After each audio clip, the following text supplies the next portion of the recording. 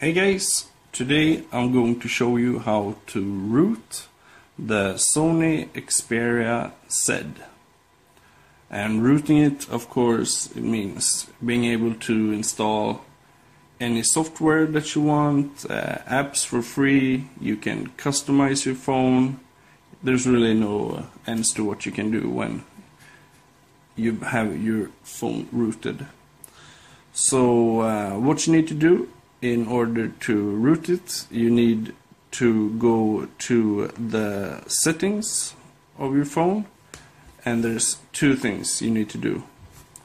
First of all, you need to go to about your phone and make sure you're at least running 4.12 as your Android version. Then you need to go to the security option, and there's a box here that says allow installation of apps from unknown sources.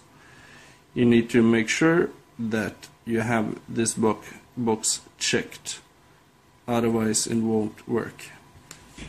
When you've done that, you need to go to the link in the video description and download the full routing instructions along with the files needed to root it. Follow the instructions and it should only take a couple of minutes to root it.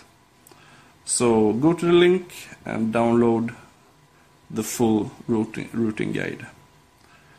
That's it guys, good luck rooting your phone and have a nice day.